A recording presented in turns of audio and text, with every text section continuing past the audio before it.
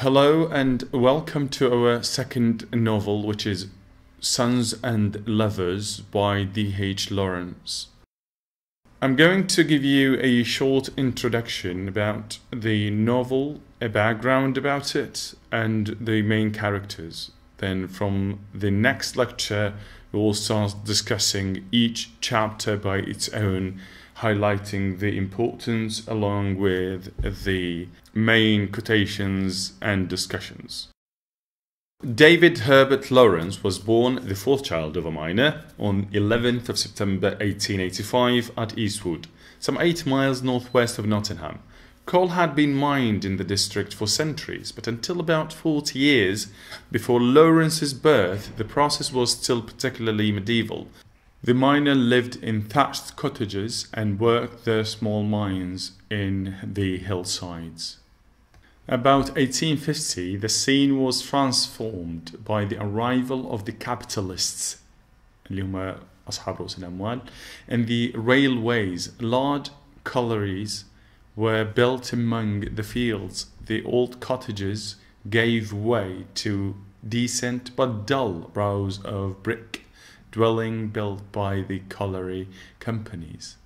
Although the population of Eastwood could be classified as almost entirely industrial working class, it was a world far removed from the overpopulated areas of London, Sheffield, or Liverpool.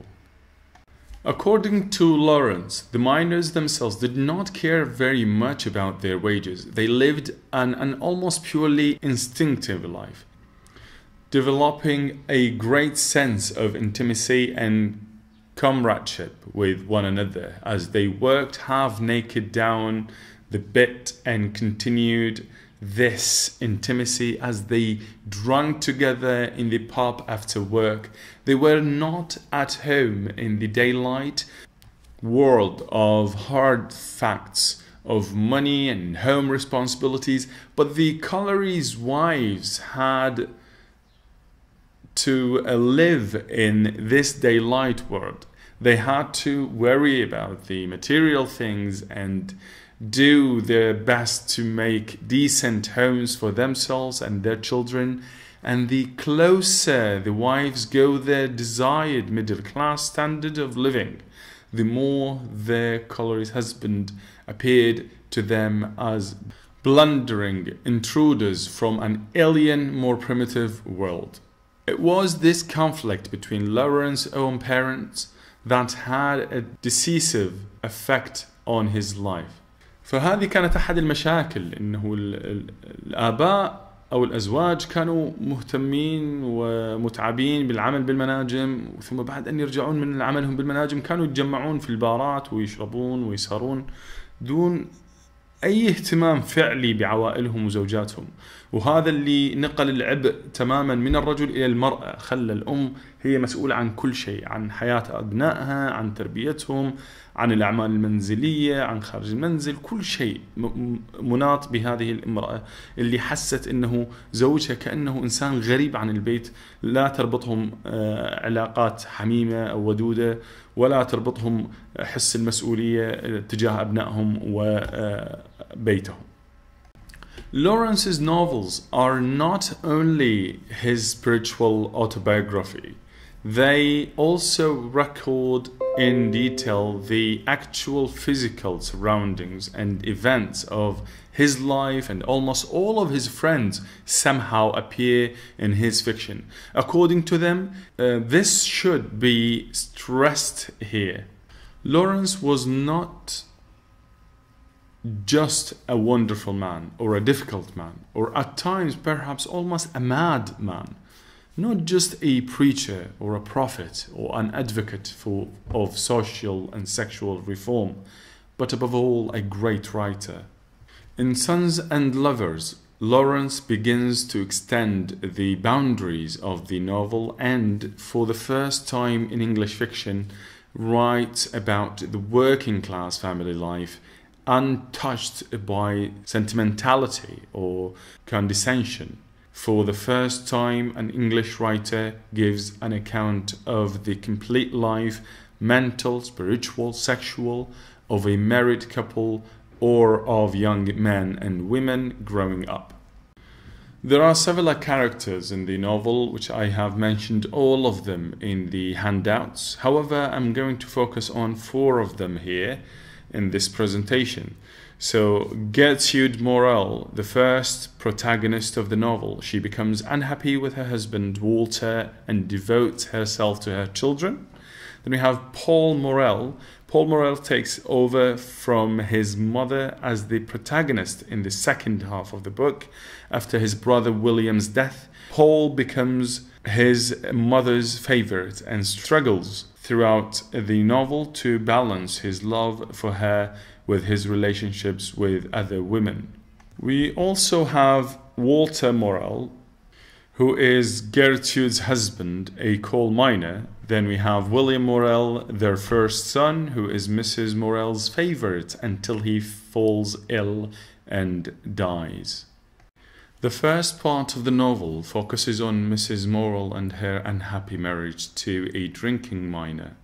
She has many arguments with her husband, some of which have painful results. On separate occasions, she is locked out of the house and hit in the head with a drawer. Estranged from her husband, Mrs. Morel takes comfort in her 4 children, especially her sons. Her oldest son, William, is her favorite, and she is very upset when he takes a job in London and moves away from the family. When William sickens and dies a few years later, she is crushed, not even noticing the rest of her children until she almost loses Paul, her second son, as well. From that point on, Paul becomes the focus of her life, and the two seem to live for each other. Paul falls in love with Miriam Levers, who lives on a farm not too far from the Morel family. They carry on a very intimate but purely platonic relationship for many years. Mrs. Morel does not approve of Miriam, and this may be the main reason that Paul does not marry her. He constantly wavers in his feelings towards her.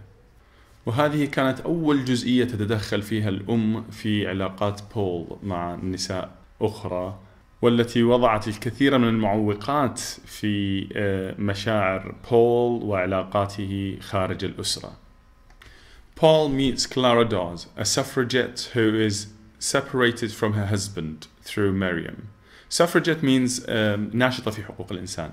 As he becomes closer with Clara and they begin to discuss his relationship with Miriam, she tells him that he should consider consummating their love, and he returns to Miriam to see how she feels. Paul and Miriam sleep together and are briefly happy, but shortly afterward Paul decides that he does not want to marry Miriam, and so he breaks up with her. She still feels that his soul belongs to her and in part agrees reluctantly. He realizes that he loves his mother most, however. After breaking off his relationship with Miriam, Paul begins to spend more time with Clara, and they begin an extremely passionate affair. However, she does not want to divorce her husband Baxter, and so they can never be married. Paul's mother falls ill, and he devotes much of his time to caring for her. When she finally dies, he is broken-hearted, and after a final plea from Miriam, goes off alone at the end of the novel. Now we have the critical questions, which is an important part of the lecture, which I would love that you concentrate on. Starting with the first question, what is the importance of an autobiographical novel? You may extract the answer from the first novel because it was an autobiographical too. The second question is, one of the main themes of the novel is the social class, how this idea was discussed in the work. when the author highlighted the middle class, the struggles and everything, whether it's with work or in their lives, social life and family life. The third and final question: do you support that Oedipus complexes existed in this work? Elaborate with examples. Whether you agree or not, I would like you to give your justification. Try to